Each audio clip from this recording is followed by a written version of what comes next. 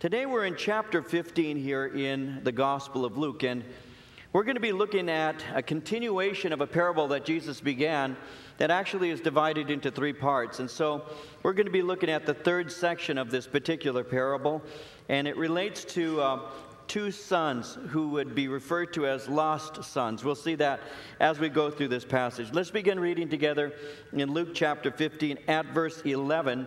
I'll read to the end of the chapter and we'll get into our study. It's been traditionally called the parable of the prodigal son, but what you really have are two sons who are prodigal, and you'll see that in just a moment. Luke writes in verse 11, chapter 15 of his gospel, "Then he said, a certain man had two sons, and the younger of them said to his father, 'Father, give me the portion of goods that falls to me.' So he divided to them his livelihood. And not many days after, the younger son gathered all together, journeyed to a far country, and there wasted his possessions with prodigal living. But when he had spent all, there arose a severe famine in that land, and he began to be in want. Then he went and joined himself to a citizen of that country, and he sent him into his fields to feed swine. And he would gladly have filled his stomach with the pods that the swine ate, and no one gave him anything. But when he came to himself, he said, 'How many of my father's hired servants have bread enough and to spare, and I perish with hunger? I will arise and go to my father, and will say to him, Father, I have sinned against heaven and before you, and I am no longer worthy to be called your son. Make me like one of your hired servants.' And he arose and came to his father. But when he was still a great way off, his father saw him and had compassion, and ran and fell on his neck and broke it." No, I'm just kidding. Just seeing if you're listening. "Fell on his neck and kissed him. And the son said to him, 'Father, I have sinned against heaven and in your sight, and am no longer worthy to be called your son.' But the father said to his servants, 'Bring out the best robe and put it on him, and put a ring on his hand and sandals on his feet, and bring the fatted calf here and kill it. Let us eat and be merry, for this my son was dead and is alive again. He was lost and is found.' And they began to be merry. Now his older son was in the field, and as he came and drew near to the house, he heard music and dancing. So he called one of the servants and asked what these things meant. And he said to him, 'Your brother has come, and because he has received him safe and sound, your father has killed the fatted calf.' But he was angry and would not go in. Therefore his father came out and pleaded with him. So he answered and said to his father, 'Lo, these many years I have been serving you. I have never transgressed your commandment at any time. And yet you never gave me a young goat that I might make merry with my friends. But as soon as this son of yours came, who has devoured your livelihood with harlots, you killed a fatted calf for him?' And he said to him, 'Son, you are always with me, and all that I have is yours. It was right that we should make merry and be glad, for your brother was dead and is alive again, and was lost and is found.'" Again, traditionally referred to as the parable of the prodigal son, in reality what we see here are two sons. As I mentioned earlier, Jesus is continuing the parable that he actually had begun earlier in the chapter. And what he's been doing is he's illustrating the love that God has towards the lost. In the first two sections of this parable, we see how God searches for those who are far from him. But here, as we continue in looking at chapter 15, he continues revealing that God has love for the lost. Now, you might find this interesting. This parable that we're looking at tonight was used in debate during the Middle Ages. Muslim scholars would actually make reference to this parable when they would debate Christians.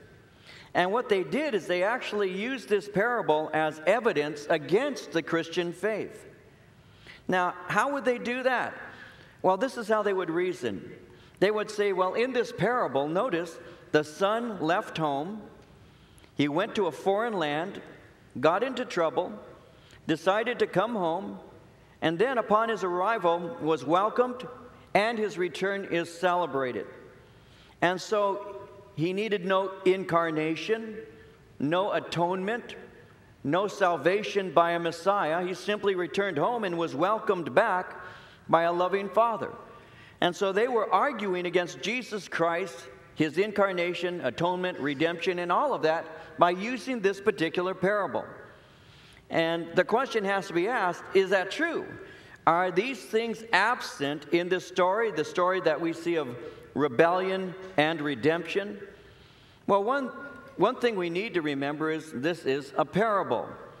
Parables are not necessarily to be understood word by word. They are actually stories that contain a truth that is intended to be communicated and received. And so as we look at this, you're going to see that within this, there are indications of this redemption that comes through Messiah, and you'll see it very clearly as we go through it. Now, as we look at this, I'm going to treat it in a little bit of a different way. Not that it's not orthodox. Indeed, it is an orthodox approach. But I know that many of us, including myself, as we have studied this particular parable in the past or have had it taught to us, have seen it in a certain way that I want to kind of address. I want you to see something here, because normally what we see here is a picture that is given of a young man who repents and decides to come home and you really see that in verse 20, actually verse 18, when he says, I will arise and go to my father and will say to him, Father, I have sinned against heaven and before you. I am no longer worthy to be called your son. Make me like one of your hired servants. And normally, when we look at this particular parable, those who are teaching it will say that was his place of repentance. That's where he decided that he needed to go home and get right with his father. I'm going to show you something as we get into that actually is going to give you a different insight into what's taking place here. You need to remember that this particular parable is written and given in the context of Jewish society. So there are certain cultural things that are taking place here in chapter 15 that we Westerners in the 21st century really wouldn't be aware of. And so as you prepare your studies, you seek insights, especially from those who were close to the events, who would understand in terms of the culture and all how that would have been looked at. And that's what I'm going to give you. I'm going to give you little cultural insights. I'm not going to, quote unquote, bore you with a lot of information that isn't useful, but I want to give you some insight so that you can see what's actually taken place here in its context in terms of how the Jews would have understood this. Now, I want you to see as we begin verses 11 and 12, how Luke begins by saying, he said, a certain man had 2 sons, and the younger of them said to his father, Father, give me the portion of goods that falls to me. So he divided to them his livelihood. And so first, giving you some insight into the culture, during that time, legally, according to the law of Moses and all, the son, this younger son, had a right to request his inheritance in this way. He had a right to do that. It wasn't wrong for him to approach his father and say, I'd like to have my inheritance. That isn't necessarily bad in and of itself. But the bottom line is, in this particular parable, Jesus is illustrating the fact that the son's heart is bad towards his father. There's a problem that's taking place here. It's not something that should be done because there's something wrong in the relationship that this son has towards his father. And what he wants is he wants to get away from his father so that he can live a life that is free from the father's interference. And in doing so, what he is doing is giving to us right from the beginning the insight that this is a son who would be called a son of shame, because this is a boy with no restraint. And so Jesus is intending to illustrate that this son's request was a wrong request because this son actually has a bad heart towards his father. You see, leaving your inheritance to your sons and daughters is something that the Jewish culture expected. As a matter of fact, it actually would give to you would have an understanding of God's blessing in your life. And as a father, you would want to leave your inheritance to your children. The Jewish father knew that God had blessed him with the things that he has, and therefore he wants to take what he has and he wants to leave those things to his children. And that was common in the culture at that time. Proverbs 13 verse 22 says, a good man leaves an inheritance to his children's children. Not only would I want to leave something to my kids, but I want to leave something behind for my grandchildren. And so an inheritance is something that I intend to communicate to my kids. I want to give it to them. According to Proverbs 19:14, houses and riches are an inheritance from fathers. And so within the confines of the culture, This father would be expected to leave something for his son. And his son could have made that request. But in the request, Jesus is revealing that this is a son of shame. This is one who wants to leave his father so that he can do whatever it is that he wants to do. You see, what he's doing is really unheard of and is greatly offensive to Jewish people. Because in the request, though it was lawful, it was still wrong in their eyes, because in essence, what the son is saying to his father is, I can't wait until you're dead. I want to have the inheritance now, and it's a great shame to the father for a son to do that. I can't wait until you die. Now, in the Jewish culture during the time of Christ, in a traditional home, there were certain expectations for the father, how he would respond to something like that.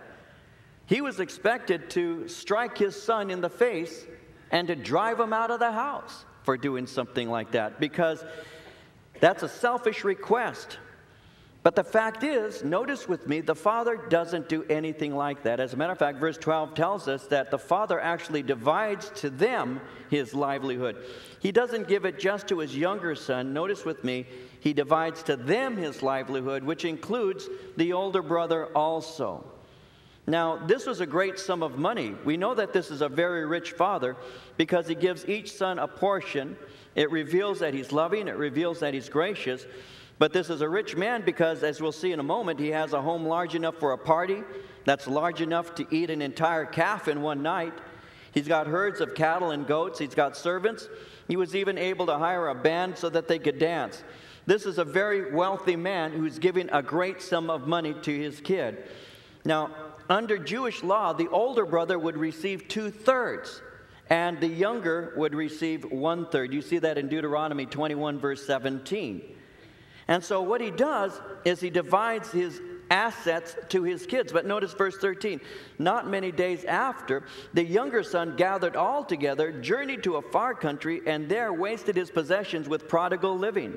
So he liquidates his assets as quickly as possible, and he actually turns this into cash. He takes the land, sells it off, and turns it into cash. And he gets out as fast as he can. He wants to get out of town. Once again, that produces great shame to the father, because the community, seeing this son leaving this quickly, liquidating assets and just taking off with cash, now the community knows there's a rift between the father and the son. This is once again giving great shame to the father. You see, the son would not sell the property until the father died, if he ever sold it at all. And so he's selling the land while he has a healthy father, and therefore is shaming his father, because he could stay there and he could have farmed that land. And so what happens is there's an anger that's growing in the village, and it's risen against him. Now, the father is allowing this to take place, though it brings him great shame in the community. Now, this is an important point, and this is something that's going to help you to understand why the father is there looking for the son. During this time, if that son loses any portion of that inheritance, especially to Gentiles, he is going to be punished by the community. Something we don't understand in the United States and in our small local towns as we have. We wouldn't understand this. But 2,000 years ago, in the small Jewish communities, there was an awful lot of pressure to conform to the norm of that community. And if you were a member of that community and you brought shame to your family, there was a quorum of elders that would convene, and they would actually hold a trial, and you would be dealt with. And what would happen would be this: if you lost your inheritance and returned to the village without it, they had an earthenware jar. It would be filled with burned corn and nuts and was broken in front of the individual who returned. And the community would shout, "So-and-so is cut off from his people," and then he would never be spoken to again. And so as this kid liquidates all of the assets and takes off and loses it all, he knows that should he return to that community, he's going to be excommunicated. And so he leaves. Verse 13 tells us that he goes to a far country, and there he wasted his possessions with what is called prodigal or wasteful living. Now that word prodigal speaks of riotous living. It doesn't speak of sexual immorality, by the way. It speaks of irresponsible living. It's the older brother who's mad at him who says he wasted his money on harlots, but that's not in this portion. It's simply an angry brother who's saying that. He's mad at him, so he exaggerates his brother's failures. But he takes off and he wastes the money, and that's the point that he's making. Now it says in verse 14, when he had spent all, there arose a severe famine in that land, and he began to be in want. And he went and joined himself to a citizen of the country, and he sent him into his fields to feed swine. And he would gladly have filled his stomach with the pods that the swine ate, and no one gave him anything. And so as he's out there doing what he's doing, in his run from his father, he ends up in famine. And he desires now to return, but he doesn't have any money, and he's desperate now to recover it. You see, if he returns home without that money, he will be excommunicated. But he doesn't have any. And so what he does is he joins himself to a citizen of the country. He's trying to come up with ways to save up enough money to go home, but he's not receiving anything. He's tending pigs. For a Jewish young man, that is the highest thing. It's a terrible thing for him to do. It's the worst thing for him to do. And so he's tending pigs for meals, and he gets no pay. And what you have here is a picture of an unrepentant person who's trying to save himself. He's actually trying to earn enough for him to come back and be in good standing. That's where Jesus is going with this parable. He's trying to earn enough to be in the good graces of his Father. You see, the Bible teaches us very clearly that it's not by works of righteousness which we have done, but according to his mercy, he saves us. What Jesus is illustrating here is a man's effort to try and come into a relationship with his Father, his self-effort, where he's going to earn it through his own endeavors. And that's why he's a picture of an unrepentant person. You see, as this is taking place and no one's giving anything to him, he begins to think and to scheme. It says in verse 17, when he came to himself, he said, how many of my father's hired servants have bread enough and to spare, and I perish with hunger? And now he comes up with this plan. I will arise and go to my father, and will say to him, Father, I have sinned against heaven and before you, and I am no longer worthy to be called your son. Make me like one of your hired servants. Now, I want you to see this. Notice in verse 17, and I'm going to start developing this a little bit further. Notice how it says in verse 17, when he came to himself. This is where it gets interesting, because this is where people begin to say, see, he repented at this point here. He's repenting. Is this a question of repentance? And the answer is not necessarily, because it flies in the face of the other portions of the parable. Remember with me that in the other portions, you have someone looking for and finding a sheep, as well as somebody looking for and finding a lost coin. And so that would fly into the face of that, of the first two installments of this one story. You have to have someone seeking. You see, the sheep wasn't seeking after the shepherd, and the coin wasn't rolling out from underneath the bed looking for the woman. And so what you have here actually is a man who's coming up with a scheme. He's got a rehearsed speech. Notice it. He says, I've sinned against heaven and before you. Now, here's where I'd like to develop this a little bit further. Is this repentance? When he says, I have sinned against heaven and against you, is that repentance? Now, most people would say that it is, because it speaks about sinning against heaven and against a person. And obviously, when you sin against God, and you can sin against man. And so that's where a lot of people will say, well, this is obviously a picture of him coming to himself and confessing. But there's something interesting about this that you might find at least interesting. I do. This is exactly what Pharaoh had said to Moses when the plagues were beginning to fall on the nation of Egypt. And he was asking for the 8th plague, the plague of locusts, to be lifted. Because in Exodus chapter 10, verses 16 and 17, it says, Pharaoh called for Moses and Aaron in haste and said, I have sinned against the Lord your God and against you. Now, therefore, please forgive my sin only this once, and entreat the Lord your God that he may take away from me this death only. You see, what he wants to do is he wants to come home, and he wants to once again begin to work, and then he wants to earn some money so that he can leave again. There's no real repentance taking place here at all. And so his solution is hire me as a servant. I can get job training. I'll get my money back. I can save myself. This doesn't evidence concern over a father's shame, a father's humiliation, or a father's broken heart. This isn't a picture of genuine repentance. What this is a scheming heart. This is a kid who's trying to do something to get back, and he's willing to do anything. There are a lot of people like that who don't honestly repent at all. They're not really concerned that they hurt somebody. They're not concerned that they sinned against God. What they're trying to do is buy themselves some time. They're trying to find a way for them to be in the good graces. Listen, I'm eating pig food here, and I'm not making any money at all. My dad's got servants who live better than this. How am I going to get back? How am I going to get back into the house? You know, as a kid, when I would do something wrong, and I would try to find ways to earn myself back into the good graces of my family. I tried to do that. There were times I can still remember, and it starts out early, and some of you would understand this because you were just as sneaky as me. But when I was a kid, you know, my mom would say, you know, I was a little less than 12, and I'd be out with my friends or whatever in the neighborhood, and she'd say, I want you home at 7 o'clock. And normally I'd be home on time, but there were times when I got caught up doing the things that I was doing, and I was running late, and now it's 15 minutes late. It's 7 o'clock. It's now 7:15, and I'm late. But we had a neighbor who lived next door to us as I grew up who grew roses, and I would go to her rose bush, and I would break off a rose. And then I'd come into the house and knock on, come on in the house. And I'd say, here, Mom, here's a rose for you. And I know my mom was wise to me. I mean, come on. But, I would, just kind of, here you go, Mama, And I'd try to find a way to get out of trouble. And a lot of people do that. We try to scheme our way out of being in trouble. We're not really repenting. It's not like we're sorry for what we did. I'm not sorry that I caused my father humiliation. I'm not sorry that I wasted all of the money that he gave to me. I'm not sorry because I enjoyed myself as I was doing that. But you know what? I want to get back in.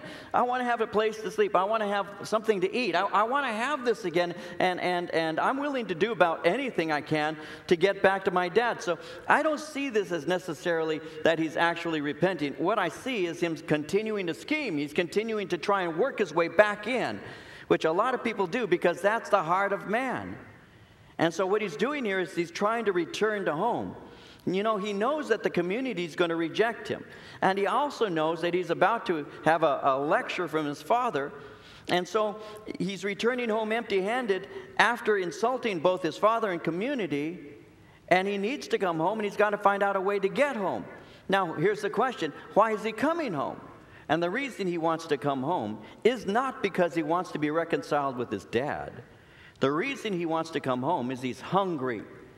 He's tired of eating or wanting to eat pig food. He's tired of the life that he's living, but he hasn't repented. You can get to the place where you're tired of the way that you're living, and you may regret it, and you may stop doing some things for a while.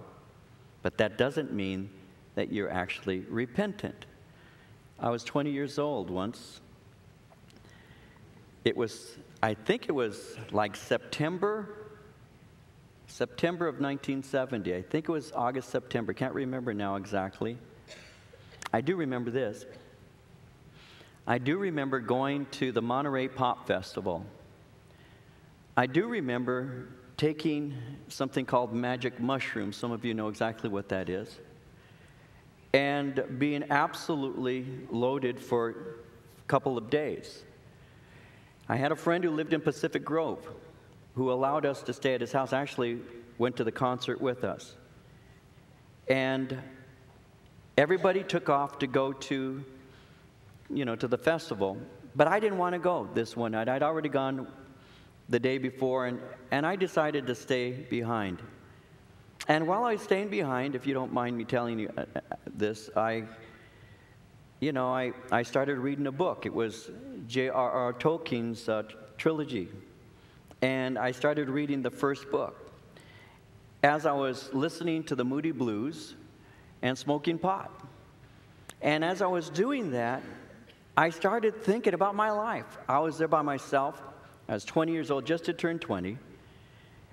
And I started thinking, I don't like where I'm going. I don't like the way that I'm living. I don't like what I've become. You see, when I was at the pop festival, I was walking on the grounds with some friends of mine, and a man, a woman, and their child came walking towards me. And as they were walking towards me, I still remember some of it. They were wearing white, and all three of them had long, blonde, stringy hair. And as I walked past them, they were barefooted, wearing clothes that they made out of sheets. And I looked at them as they walked by me, and it was obvious that these people were into drugs, and their kid was being raised in that environment. And I remember as I walked by these three, and I was loaded on magic mushroom, to be honest with you, but I remember as I walked past them, I looked at them, and I had this thought that just came into my mind. That's you. That's what you're going to be like in a few years. You're going to end up with a gal you can't afford to clothe. She's going to end up making clothing out of sheets. You're going to have a kid that doesn't have anything, no clothes to wear, so he wears a little robe made out of a sheet. I started thinking that. And I don't know about you, but I wasn't raised that way. I wasn't raised that way. My mom and dad did not raise me that way. And I started thinking, that's what I'm going to do to my kids. That's how my wife is going to be. That's my life. I saw it very clearly. It wasn't an hallucination. I saw it. I said, that's what I'm going to be like. And it bothered me. And so, the next day I'm still smoking pot and doing all of that. But I started thinking. It was at that point that the Holy Spirit actually began to speak to my heart. Now, I'd already been to Calvary Chapel, Costa Mesa. I'd already been there. I'd already seen the hippies who were worshiping God and all of that. I was not really aware of God moving in my life in any way, but He was beginning to awaken me. But for me, I just didn't want to live a life that ended up being a poorly lived life. Had nothing to do with being right with God. And then, shortly after that, and it was in my mind, shortly after that, right around actually the same time, I had been, just before this actually, because this had taken place in early September, and this other thing had happened in August, I had received a draft notice. I was to go into the military August 25th, and I had stayed out until 3 in the morning, drinking, smoking pot, and just getting very loaded. And I didn't even come home until 3. I woke up at 6, and my dad took me to Los Angeles so that I could go in at the center there, and they didn't take me that day, and so I returned to my parents' home, and that's when I continued even going further down and further down and further down. From that point, I was actually going lower and lower. So when I went to Monterey, and I still was doing all the drugs and all of that, I started thinking, this is not the way I was raised. This is not what I should be doing. And it was right around that time that I began to pray. It was right around that time that I began to say, there's something wrong with me. There's something wrong with me. And then after that is when I dropped 5 Reds, Seconal, Downers, and drank pretty much most of a half gallon of wine and almost died of a drug and alcohol poisoning. And that's when I started saying, God, you got to help me. You got to help me. Most of the time it was, what can I do to not get kicked out of my dad's house, though? What can I do to not hurt the people that I love?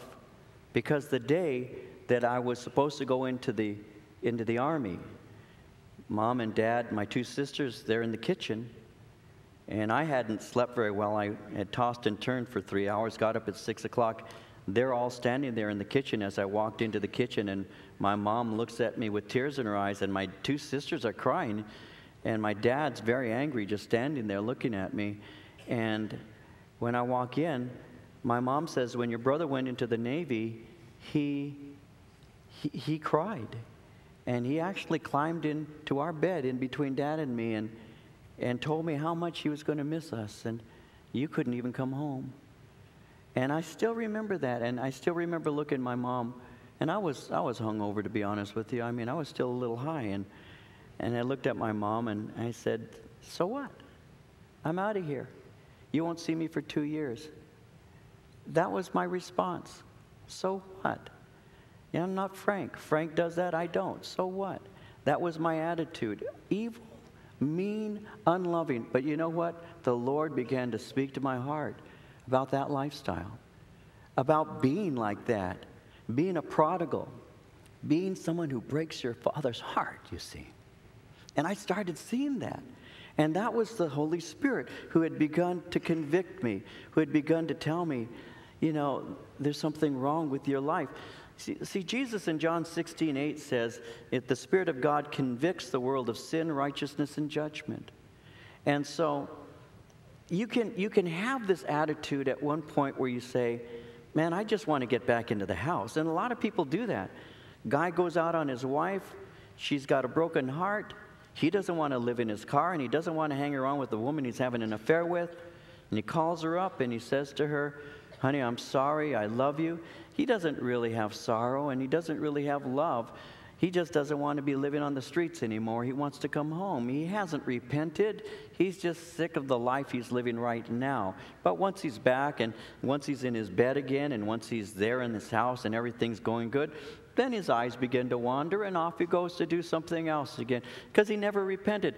This kid here that we're looking at, this prodigal son, he's thinking, there are servants in my father's house, because my father's very rich, who live a lot better than I do. I want to eat these carob pods that we feed the pigs with, the poor man's bread. I want to eat that, when in reality, I was raised better than this. I ate finer than this. I dressed better than this. What happened to me? What should I do? Well, this is what I'll do. I'm going to go back to my father. And I'm going to say, I sinned against heaven and I sinned against you. And I'm not fit to be your son. Make me as a servant. Because if I can work for my dad, I can save up some money. I can get a skill.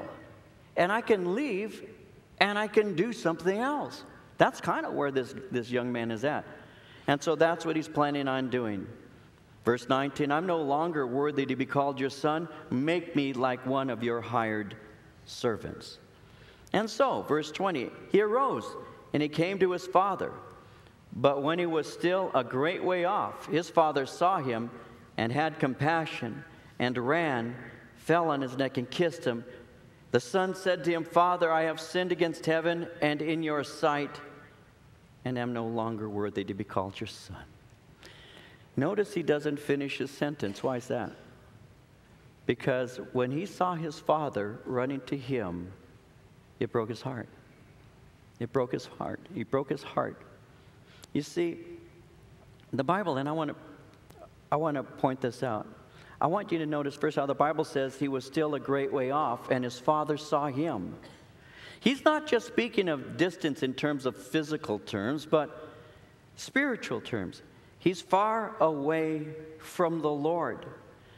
Now, the father, of course, knows that. So what does he do? Well, his father gathers his robe in his hands, and he runs out to meet him. He doesn't wait for the speech. He's loving him before a word comes out of his mouth. Middle Easterners never run in public while wearing long robes. For them to do something like that is humiliating. Also, the Middle Eastern father would wait in the home for the son, who was expected to come and stand outside of the house and very loudly beg his father for forgiveness. The father would not necessarily come out. As a matter of fact, normally he wouldn't. Because the father would be thinking, he shamed me, and I'm supposed to go to him? I will not do that. He is a son of shame. And so he needs to humble himself to me. And in front of the whole community, he needs to beg me for forgiveness. That's the way it works in the Middle Eastern society. But what you have here is a picture of the incarnation.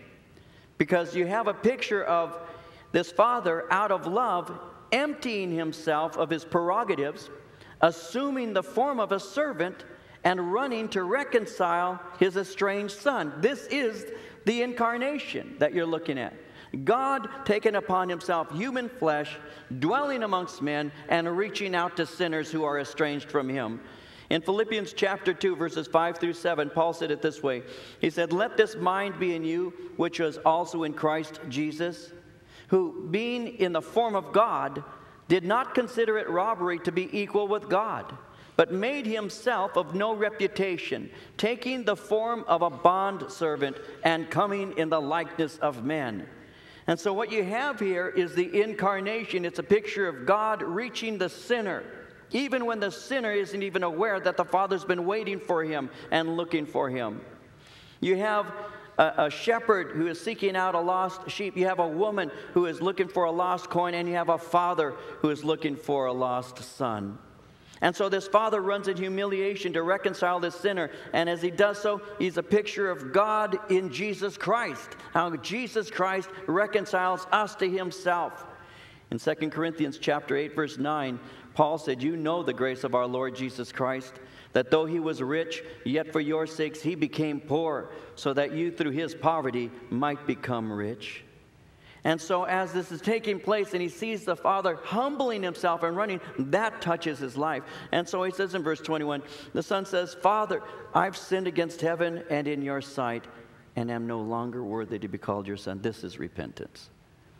When you get an opportunity, when I got the opportunity of seeing God in Christ reconciling the world to himself, when I came to realize that my God took upon himself human flesh and dwelt amongst men, when I understood that my God took upon himself human flesh and loved and yielded up his life, was tortured, beaten, ultimately died, and was buried, and he did that for me, all the scheming is gone.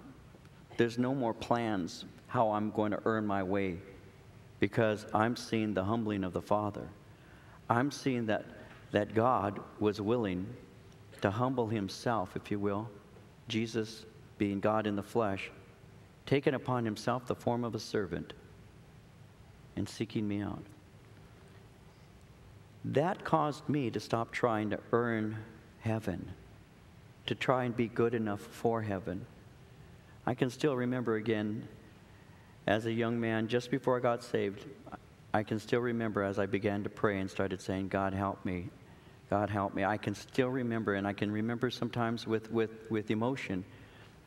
There were times that I was by myself in the house at my parents' home,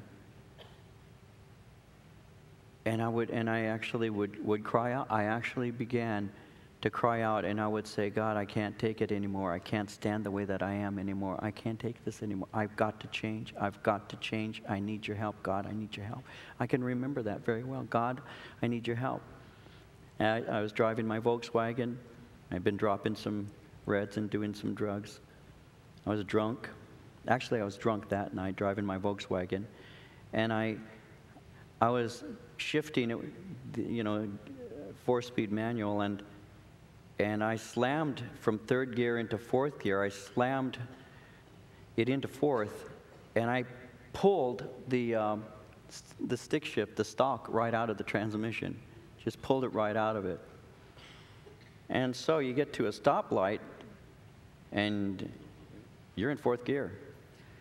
So a guy, actually 4 guys, in a big old Grand Prix, some of you know those ancient behemoth cars, huge, pulled behind me. It was on Pioneer Boulevard. I still remember that.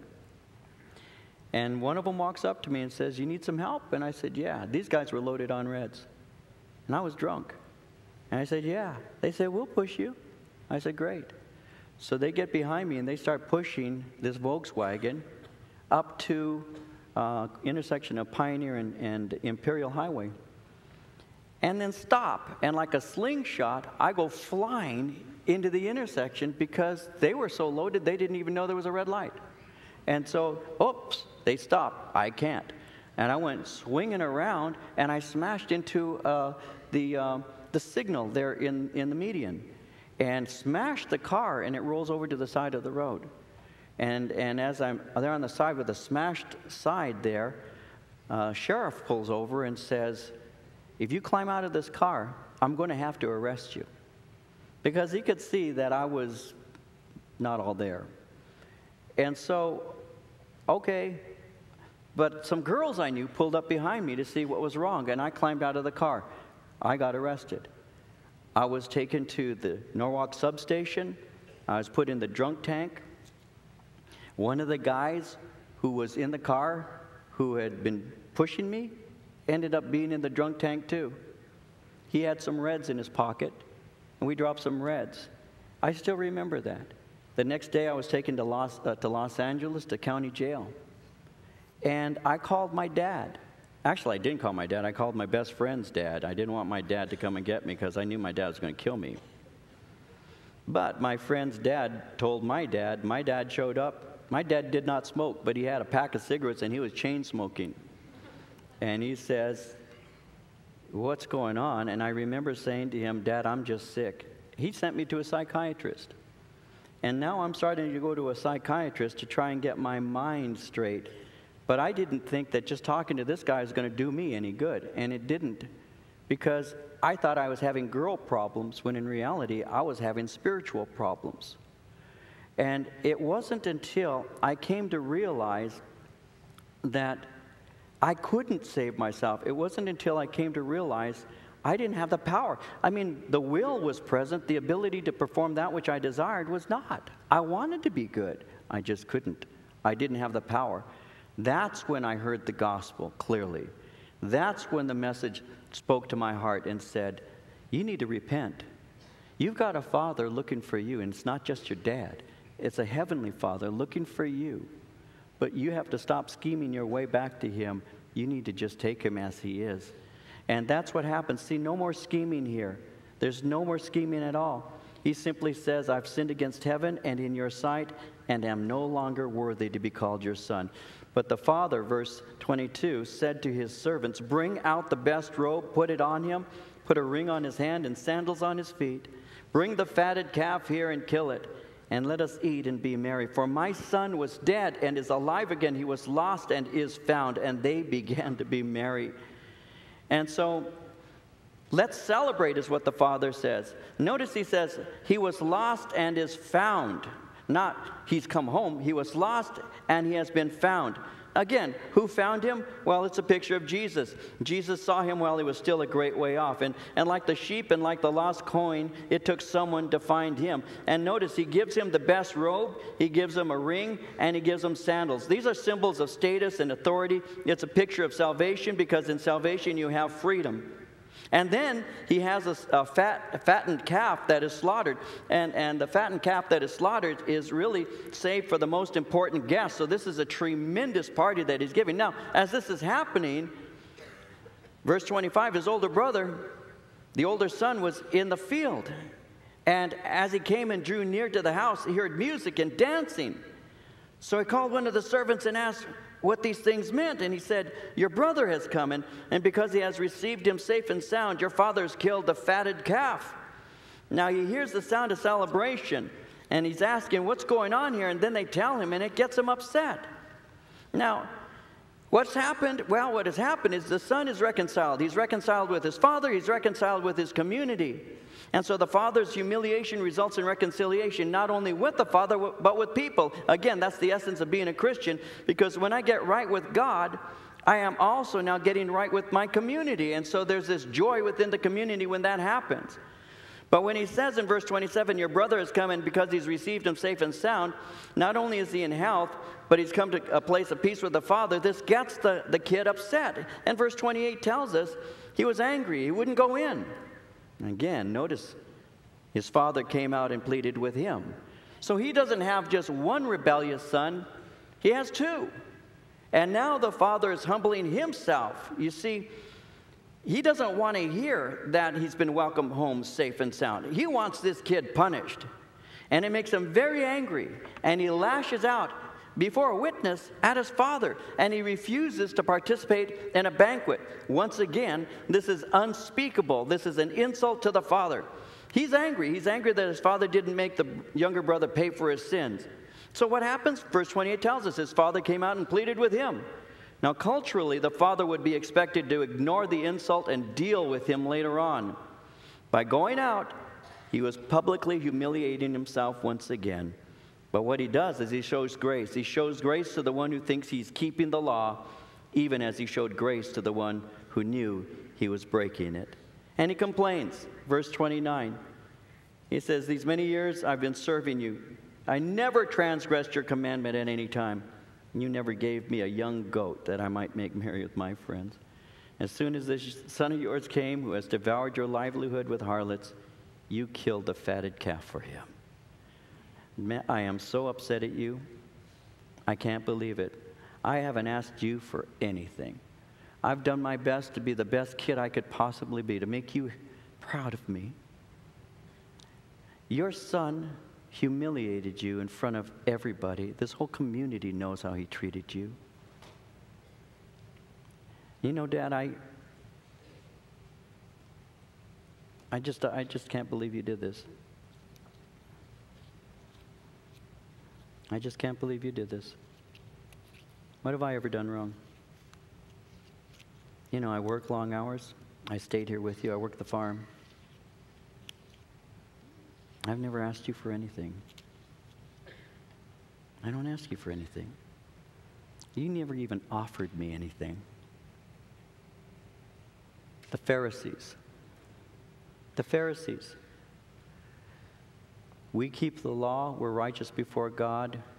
We don't understand why you welcome sinners into your fellowship. Remember how this began at verse 1 in chapter 15 and verse 2. All the tax collectors and the sinners drew near to him to hear him, and the Pharisees and scribes complained, saying, "This man receives sinners and eats with them." This older brother represents the Pharisees. You see, in verse 25, when it says, his older son was in the field, and as he came and drew near to the house, he heard music and dancing. That's what Jesus had already alluded to in verse 7, when he said, "I say to you that likewise there will be more joy in heaven over one sinner who repents." That's what Jesus was referring to in verse 10. "I say to you, there is joy in the presence of the angels of God over one sinner who repents." The celebration is just illustrating the reality of the joy that God experiences when we get right with him. And the Pharisees, who thought they were righteous, could not understand a gracious and forgiving God. And they got upset over this. And that's what Jesus is speaking about here. This is an unthankful brat. When he says, "I've never disobeyed," he's showing his self-righteousness. This is a kid who's already been assigned 2/3 of the estate when it was divided, and yet he says, "You never gave me anything." And so notice the father, how he speaks to him. Verse 31, he says, "Son, you're always with me, and all that I have is yours. It was right that we should make merry and be glad. Your brother was dead and is alive again, and was lost and is found." Two sons, both lost. One comes to faith, the other can't understand grace. One says, "I don't deserve to be called his son." The other one says, "I do deserve being called his son." One wastes all that the father has. The other says, "I've never wasted a thing." But they're both lost.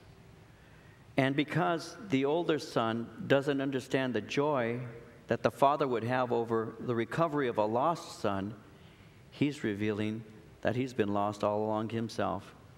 And what is interesting is that this parable closes with the Pharisees left to make a decision. Jesus is leaving them, who are listening to him, leaving them in the position where they have to identify themselves. He's actually saying to them in the story here, which one are you? Are you the lost sheep? Are you the lost coin? Are you one of the lost sons? Which one are you? Which one are you? Now, if you can't rejoice over the recovery of someone who's been lost, then maybe it's because you yourself are still lost and don't understand the joy that comes when a sinner repents. no matter what it is that you've done, no matter how far you've run away from the Lord, no matter how much you have wasted all that He's given to you, you can run for miles and you can run for years. You can run and run and run continually over a lifetime. You can run, but it only takes one step to come back. And that's what the Lord is teaching us here. It only takes one step to come back. You can run, but there's a Father who is there waiting for you because He wants to run and embrace you. You see, when the Father was there looking for the Son, He knew that if one of the community members got to His Son first, that Son would be banished from the community forever. That's why He's waiting. That's why He's looking. That's why His eyes are out there, because He wants to make sure that nobody gets to that Son before He does.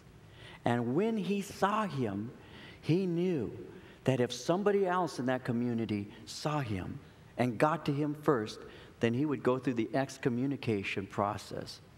That's why, as He saw Him, He is willing to lift His robe and to run, humiliating Himself in front of the whole community so that He could grab hold of His Son and hold Him and say, I got to you first. And as that Son is scheming in his mind, how am I going to get back into the house? When he sees his Father humbling Himself, running down that road, it breaks his heart, because this is my Father, my dignified Father, who would never humiliate Himself in public. I humiliated Him. I'm not worthy to be His Son. And that's what causes the Son not to go on with his scheme. That's why the Son says, I'm not worthy. I'm not. But Dad says, the minute I hear that, all is forgiven. It's all done. It's all over. As a father, there have been times when I, as a father, have had to speak to my kids. When they've tried to argue me out of being upset at what they've done, it has never worked. It has never worked. It's never worked. And they tried. All kids do.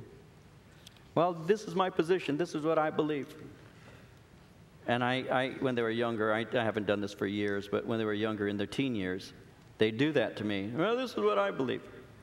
And I would say, do you think this is a conversation? You're making a mistake. This isn't a conversation. I'm talking to you and you're listening. See, I'm a father. And as your father, I'm not one of your little friends. I'm not one of your little friends that you can argue with.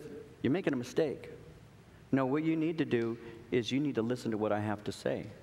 Because what I have to say, I'm saying as your father, and I'm right. So listen. And that's how I was. And if they said, Dad, I see it. I'm sorry. It was over at that moment. You can ask my kids. When they did something wrong and they repented, I've never brought it back up to them. I'm not one of these dads who says, you remember when you were 16 and you remember when you were 19 and you? I never do that. Never have. Because I learned from my Heavenly Father that if it's under the blood, it's gone. It's over. Move on. And that's how I treated my kids. That's how I treat people in general. If there's a problem, it's resolved, it's over, let's move on. Why waste our time looking back when we should be looking forward to see what God wants to do? Why always turn around and look at the past when God is doing something so good right now and has so much more in the future? Let's keep our eyes there. But why turn around and always look back? I don't want to do that.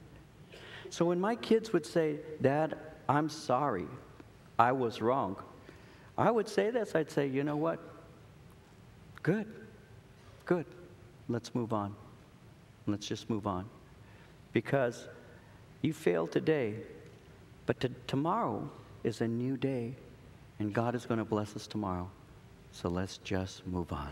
As long as you repent, it's all I care about. But if you try and argue with me that what you're doing is right, you can't win that argument. You will not win. And so you need to see what you've done so you can change the way you are. God works that way with us. He wants to embrace us. He wants to change us. He He wants to direct us to the future. He rejoices over us.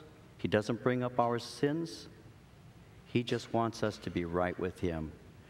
He wanted the older brother to be right with him, and he rejoices that the younger is.